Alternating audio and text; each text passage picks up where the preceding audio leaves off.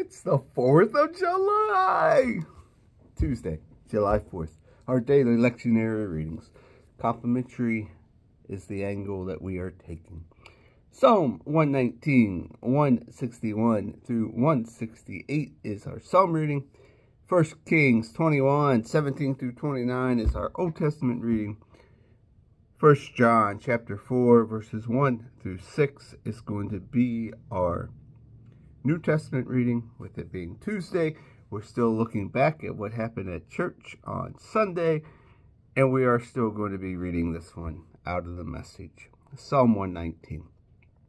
I've been slandered unmercifully by the politicians, but my awe at your words keep me stable.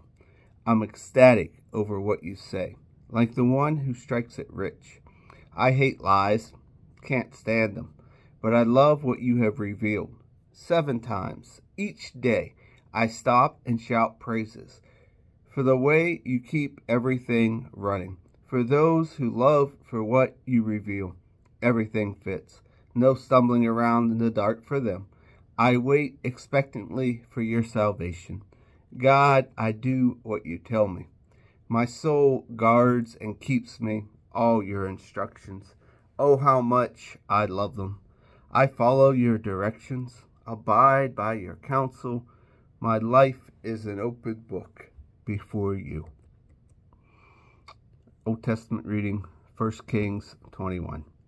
Then God stepped in and spoke to Elijah the Tishbite. On your feet, go down and confront Ahab of Samaria, king of Israel. You'll find him in the vineyard of Naboth. He's gone there to claim it as his own. Say this to him, God's word. What is going on here? First murder, then theft.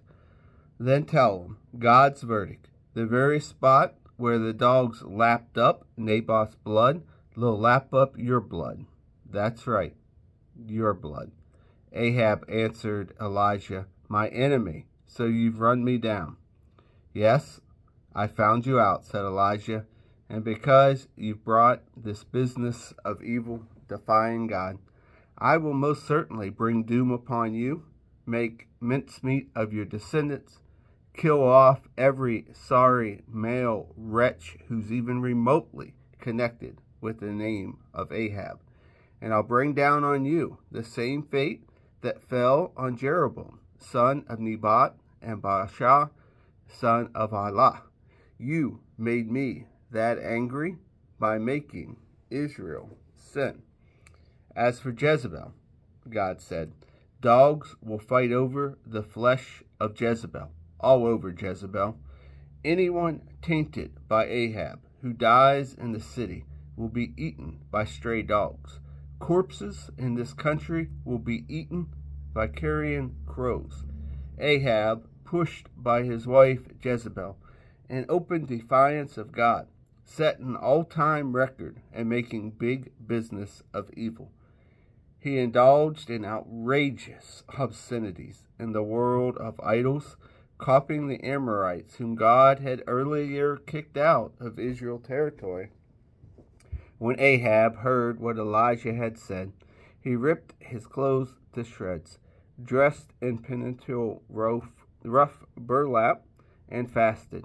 He even slept in corpse burlap pajamas. He tiptoed around, quiet as a mouse.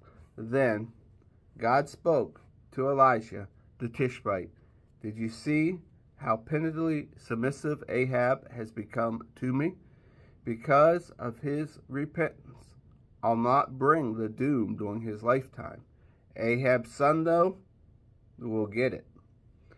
Our New Testament reading comes from the book of 1 John, chapter 4, verses 1 through 6. My dear friends, don't believe everything that you hear. Carefully weigh and examine what people tell you. Not everyone who talks about God comes from God. There is a lot of lying preachers loose in the world. Here's how you test for the genuine Spirit of God. Everyone who confesses openly his faith in Jesus Christ, the Son of God, who came as an actual flesh and blood person, comes from God and belongs to God. And everyone who refuses to confess faith in Jesus has nothing in common with God. There is the spirit of Antichrist that you have heard was coming. Well, here it is, sooner than we thought. My dear children, you come from God and belong to God. You have already won a big victory over those false teachers, for the spirit in you is far stronger than anything in the world. These people belong to Christ-denying world.